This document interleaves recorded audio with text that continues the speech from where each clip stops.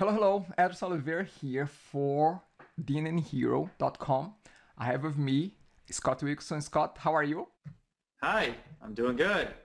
Perfect. Okay, so today we have a variety show here and to share with you guys. No, I mean, there's not much going on this ending August. So we have a car show today. Scott, what can you tell us about those cars? Yeah, well, a couple of years ago, I took it on as a personal hobby, a personal project, was to build an electric car. And this was before really there was production models out there like the, Chevy Volt and the Nissan Leaf. And I wanted my own electric car, but I couldn't afford one, so I built one myself. And what I did was I put together this. This is actually, can you see the screen? Is it up there?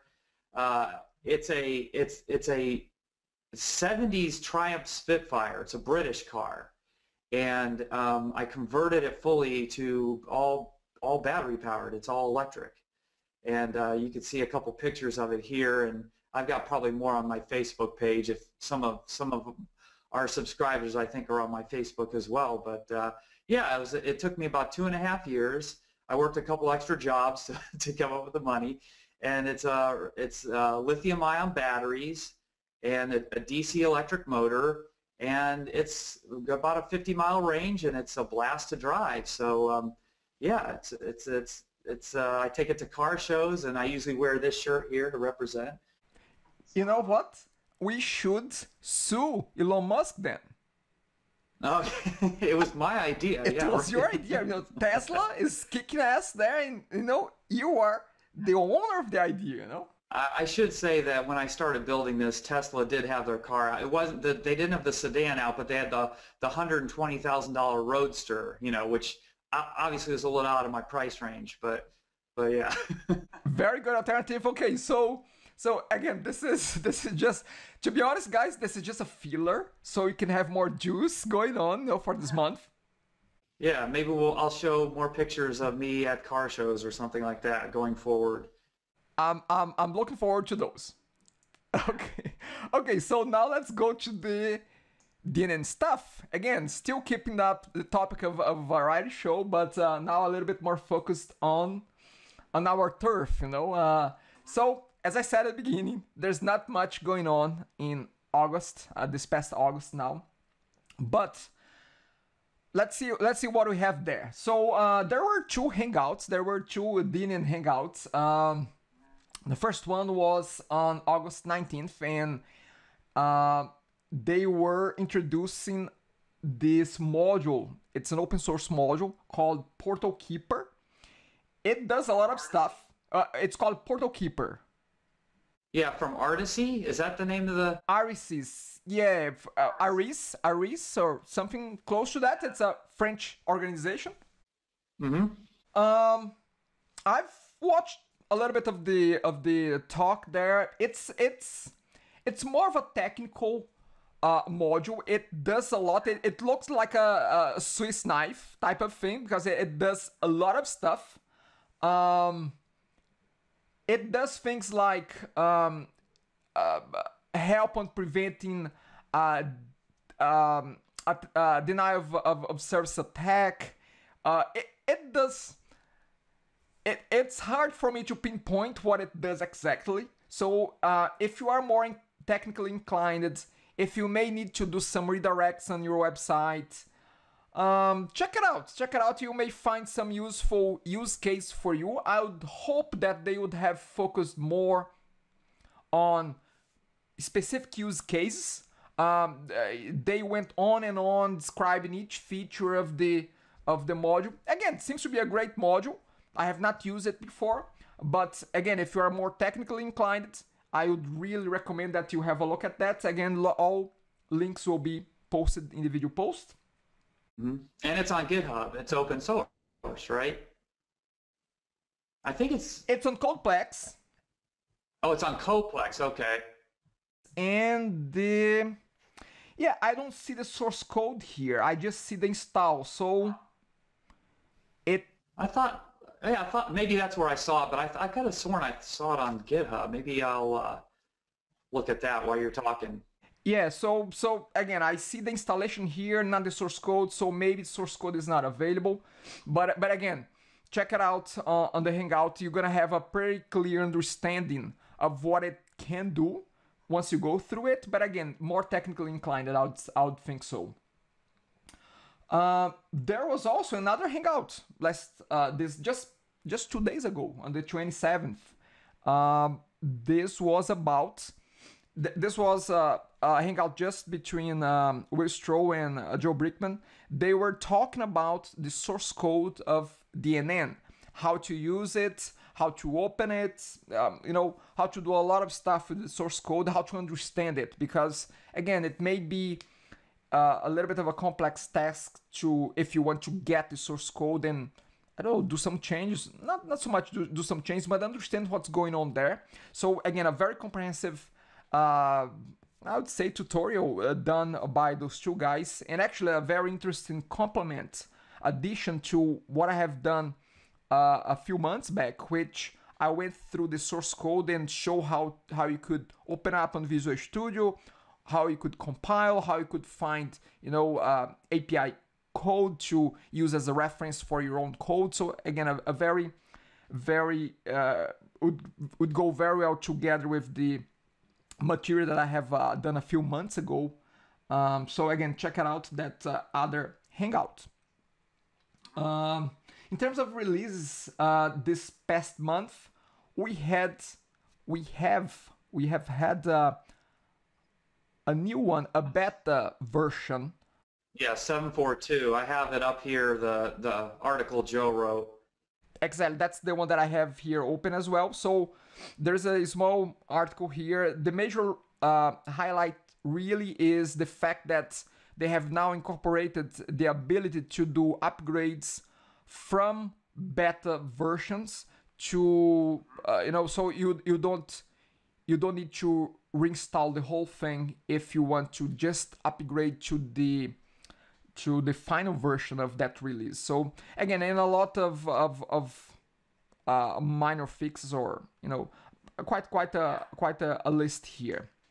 It seems to focus on there are a few performance things. I think one actually was a Jira ticket that I opened. I believe it's this one about the user info.social was not correctly applying a read-write lock.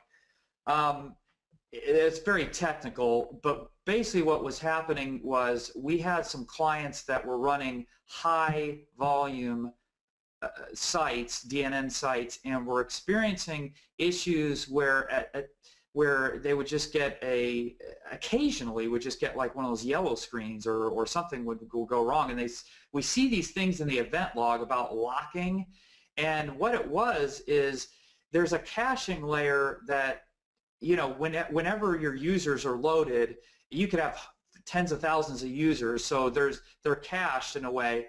And I guess what was happening was when the site, the application pool would restart, and some people, they have a sudden application pool restarts because of errors. I don't know if people know this, but there is a way in IIS, in fact I think it's mostly a default setting, where after X number of exceptions on your website, of unhandled exceptions, the application pool will just recycle itself. Anytime the application pool will recycle, they would see these errors about these locks, and what it was the next user that would hit the website, where it would access any user data, which is almost every page, right, would access user roles or whatever it might be. They were getting locking issues because one user would attempt to refresh this cache, which is this dictionary, and another would attempt to do it, and they would both do it at the same time. And so I think somebody checked in a fix for that, and I'm hoping that fixes that scalability problem. Got it. Okay. Yeah, so again, I think that as you're saying, that might have been handled by this release. Yeah, I think so. I think it was, when I looked at the Jira, I think it was fixed for this release. So looking forward to that. And another one I think affected me, and we'll talk a little bit later about my recommendation, was this web API method attributes were not working in Windows authentication. I actually found this issue, and I'll talk about it a little bit later when we start talking about this tool, my recommendation, and how this actually this didn't fix the problem, but I had to get around it by removing Windows authentication from the IIS settings. Got it. Okay. Okay. So you mentioned that in a bit. So Yeah. so that was 742. The final release should be coming up in September, very shortly.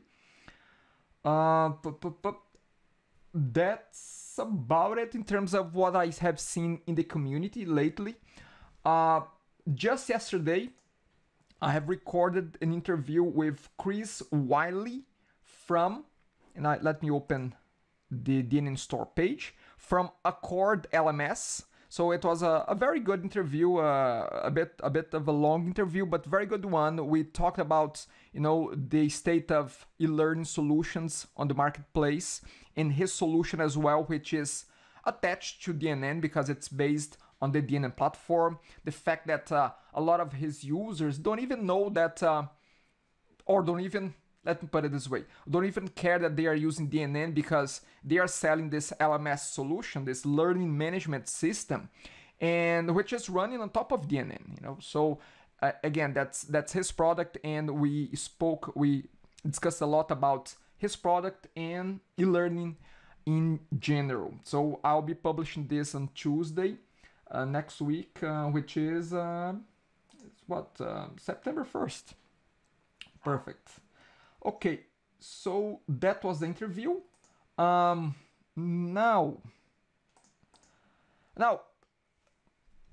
I've okay. So let put this the right way. I'm not gonna say the person's name, but every month I send out renewal emails, just letting people know that, hey, your subscription to DNN Hero is gonna be renewed very soon, and I hope that you have enjoyed your subscription so far, and I hope to see you, to have you around for another year. And I asked for the feedback. I asked for some feedback, and this person wrote me back and say, you know what, love what you're doing, love what you guys do there, and then the person says, my only complaint would be that your tutorial videos are becoming quite rare. That's from me. And I said, okay, you know what? The person is right. Because it had been about 5 months since last video that I have created, last video tutorial that I have created. And I said, okay, so it's good to have my butt kicked here and there. And that was a nice way from this person. Again, I'm not telling the person's name just because. And I just like to say, that was me. It's not Scott. Say, come on, Addison, help me out here. So again, I haven't asked the person authorization to say the name. So I'm just stating the facts. So the fact was that it has been a bit, a while since last time that I have produced a video, and I decided to get to man up and be back on the job. So here's what I have done already. Not what I'll be doing. I've done already. I've started already, and I'll be carrying this initiative forward, and that's where I'm stating my commitments in front of you guys. So the first one that I have released, okay, let me step back here. I decided to do a refresher on the DNN 7.4 series, because the last big, start to finish series that I had done was on DNN 6. So I said, you know what? Because DNN 7.4 seems to be the major last release on the DNN 7 series, even if they do a DNN 7.5, but again, we'll be well covered if I cover well the DNN 7.4. So I decided to do 4 courses: DNN 7.4 Fundamentals, Intermediate, Advanced, and Mastery. So so in the course of the next 2 to 3 months, every weekend, every week, I'll be releasing a little bit on those courses. So I'm pretty much done with the fundamentals, which took me about an hour and a half of recording. Just to give you a little bit of a perspective here, each hour of recording, that's at least my case, I don't know yours, Scott, I mean, you can tell that from your side, but for my case, more or less each hour of recording takes me about 5 hours of work, from prep to recording time to editing time. So again, each hour more or less equates to 5 to 6 hours of work. So I have put forward that so far an hour and a half, which is covering the fundamentals. And again, intermediate will be next, advanced and mastery. And that's where my focus, my personal focus on DNN Hero and my commitment to you on DNN Hero will be in the next few months. Now, once DNN 8 gets released, then I will do the same 4 tracks for DNN 8 as well. And that's, again, my commitment here. I'm recording this. You can call me on that if by any chance I'm not delivering on that. Okay? So, and again, the first set is there. Scott, any input there? With regard to my next set? I don't know, whatever you want to say, you know.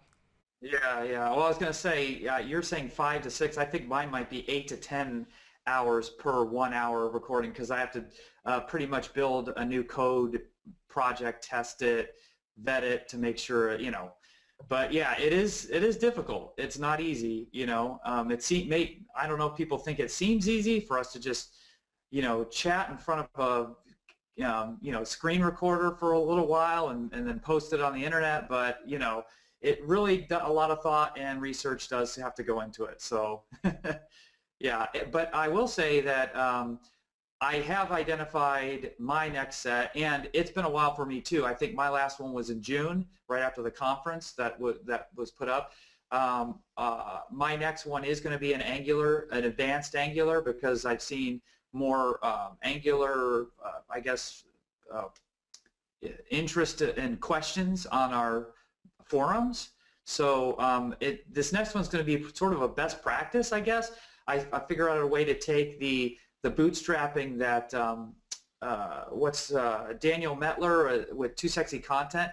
I don't know if people know this, but Too Sexy Content is an open source project, and I figured out how to adapt their Angular bootstrapping for how they do it to a more generalized mod for our modules, which is pretty cool. It'll help you out, I think, people out a lot, especially with doing modules where you have to have multiple instances on a page and they all have to work correctly together.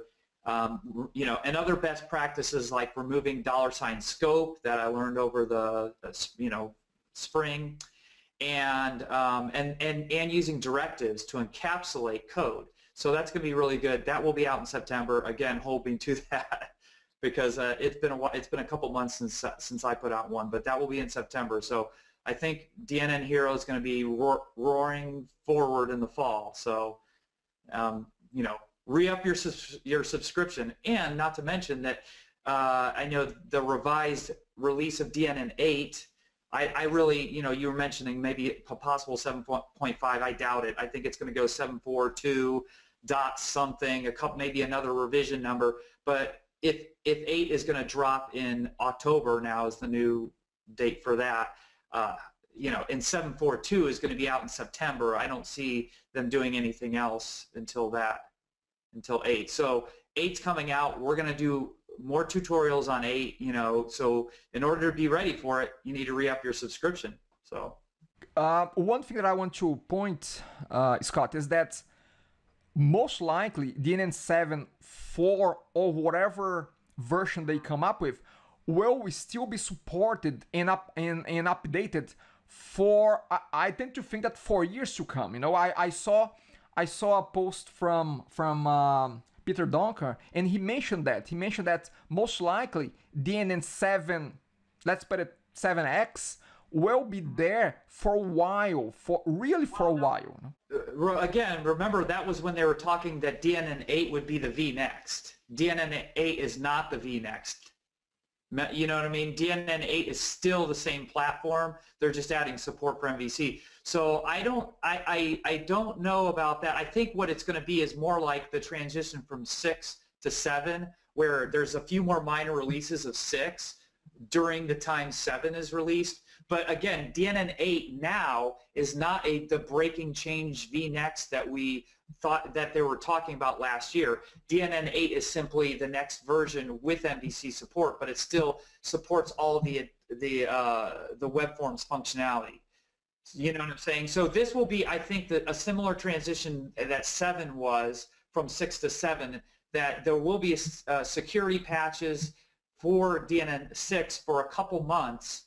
But yeah, like whenever they do the actual vNext, where it's a completely ground up MVC build, where it's a complete departure, then yeah, that's the case. But DNN 8 now is just an upgrade, an upgrade. I see. Okay. It gets confusing because there's so much talk of DNN 8 being vNext last year that it's hard to get that back out of our head. Okay. So that makes sense. And yeah, if that's the case, then most likely, again, DNN 7.4 will just linger a little bit, and Yes. it won't be pushed too much forward anymore. Probably not. But again, DNN 8's a big step. It's kind of like 7 was a big step because there's a lot of new, obviously MVC development. We need to do more on that. What was the other one? The single page, SPA, SPA. We need to do more on that. I mean, there's a lot of new stuff from a development perspective, as well as administration and management and new front end. So, I mean, we've got plenty of material coming. Perfect. Okay, so you guys, we confessed our sins.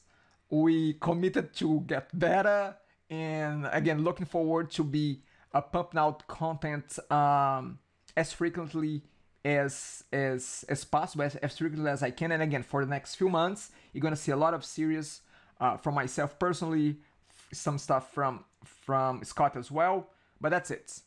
Okay, so last stretch of our chat here. Tip of the month. So Scott has set one aside, I set one aside as well. Let me start with mine here so I can then flip over to Scott's screen. So maybe some of you already know that. Actually, I'm gonna cheat a little bit on this tip of the month, because the idea of the tip of the month is something that we do, and we want to share that with you. This tip here, I do not use that at all at this point. I just know that there are a lot of people using that, and I want to get to use this as well, so I decided to share in any case. You may have heard about IFTY.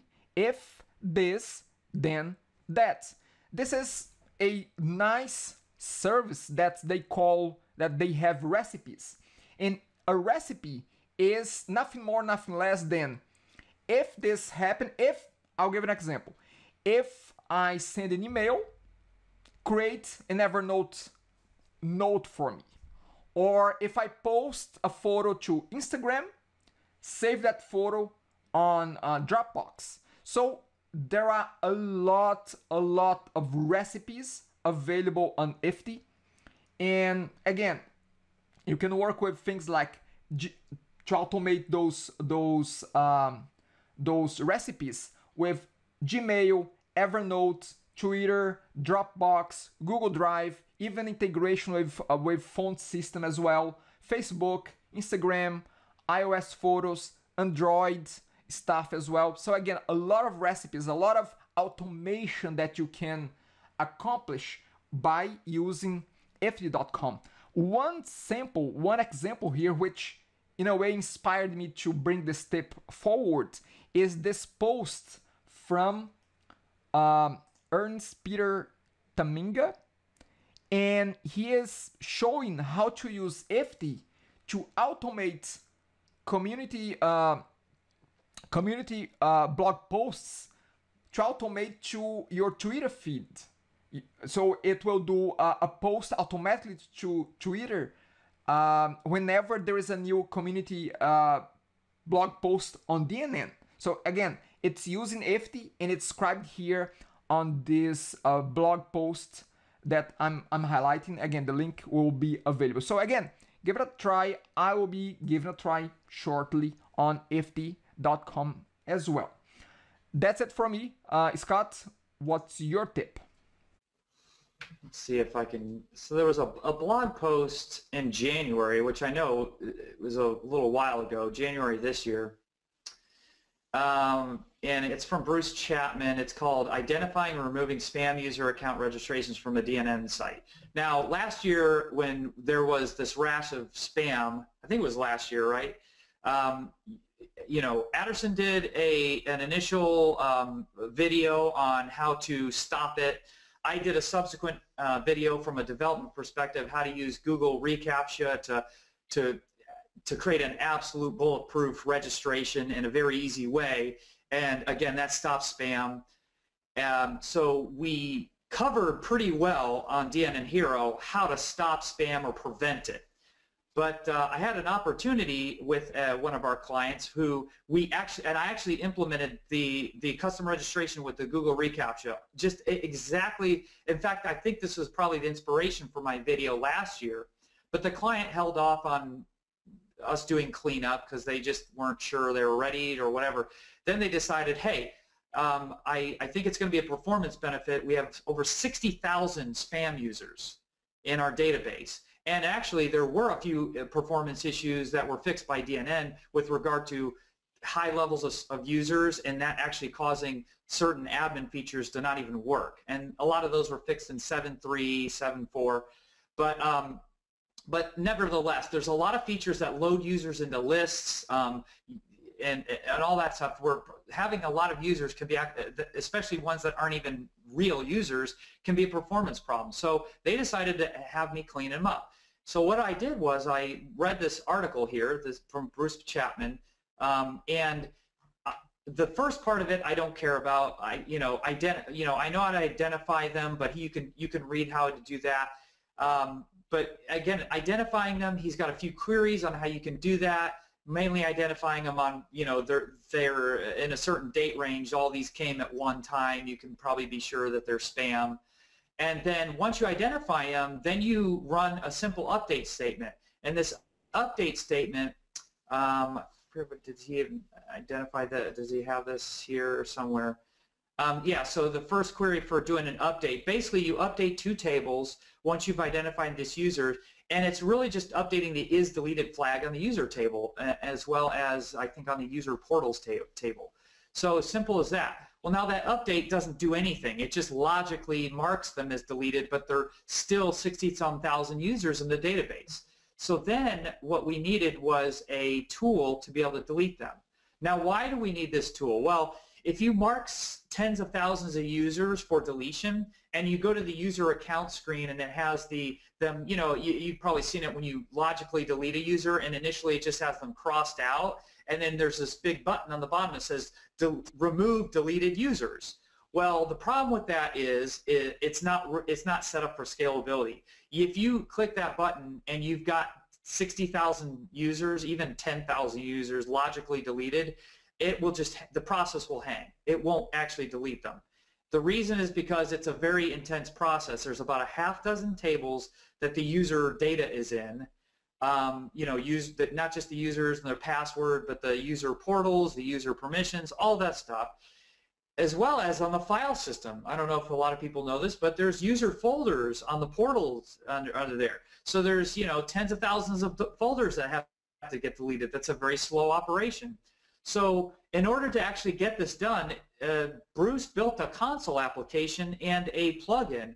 So what you could do is on this article you can download there's two things to download. There's an extension in DNN, which is basically a class library that sets up a web service call. So it just creates a web service for you.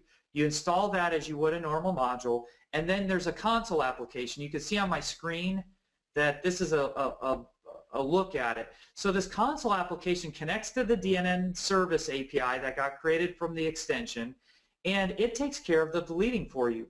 And the way it does it is you can delete users in bulk. So, I'm sorry, in bulk, but in batches. And the reason he designed it this way, not only in batches, but you could also put a configurable number of seconds between the batches. He did it this way because on a production website, and in fact, when I used it on the production website, it took almost 24 hours to delete all 60,000 users. The reason it does it slowly in batches is in order, it's do it on a production website, but not you consume all the resources and affect the actual performance of the website. So while this was running in the background on the server, the website operated perfectly fine. I mean, it was very quick and it worked perfectly fine. And after about 24 hours of this running, all the users got cleaned up. Very good, very good. Yeah, I've noticed that that hanging problem when because we have cleaned up a bunch of sites with spam users. So yeah, that was a problem. I have never come across this article here. Mm-hmm. Yeah, it's and I've built scripts. I'm sure you have too for DeskPal and things like that. I've built scripts that delete the users in the database, that run the store procs and make sure all the tables are cleaned up. But the other part of it is to delete the user folders on the file system as well. But this takes care of all that for you. And again, you can run it in the background on the server. You can run it remotely as well. You can run it from your own machine as long as you have access to the anonymous web the web API on the end server. I will mention that this tool did not actually work at first for me. And going back to what's being fixed in 7.4.2 with regard to web API and Windows authentication, this tool did not work because it's connecting through anonymous API, and if from externally, right? You know, it's a console application. It doesn't run within the website. If you have Windows authentication turned on for that particular website, and this isn't for this tool, this is for any web API services before 7.4.2, they would return a 403, I believe, an unauthorized. Any call from an external application would return a 403. So you have to make sure, in this case it was on a Power DNN server, which may be the default setup is to turn on forums authentication, anonymous authentication, and Windows authentication. I had to disable Windows authentication, which for this client wasn't being used at all. For most people running websites, you're not using it. Windows authentication is for like connecting using internal credentials, Windows domain credentials to access the website, which is not most of the time necessary on a public-facing internet site. Perfect. Okay, so here you have my tip, Scott's tip. With that, anything else, Scott, from your side? Nope, I think that's it. Just look forward to September for some new video releases. Perfect. Looking forward to September and kids back to school. I cannot wait for that. Okay. That's right. Fix. Bye, Scott. All right. Until next time.